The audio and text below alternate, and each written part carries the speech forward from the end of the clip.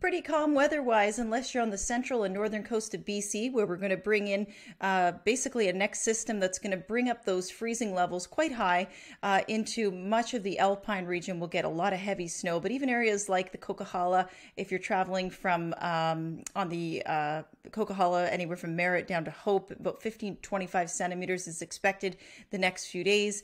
The Sea to Sky as well, we could see some snow there. Whistler 10 to 20 centimeters, but the bulk of the heavy snow will be up and down the central and northern coast, and also through Eagle Pass and Rogers Pass as well.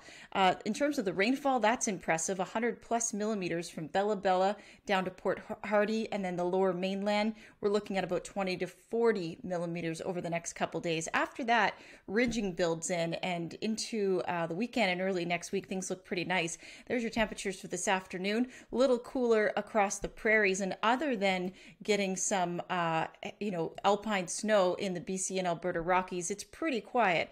You can see that warm front ushering in that southwesterly wind. That's why we're going to be warming and staying that way.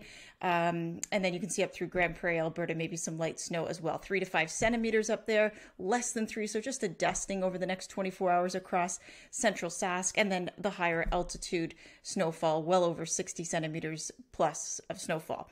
Now for Ontario, we have a lot of warmth to tell you about.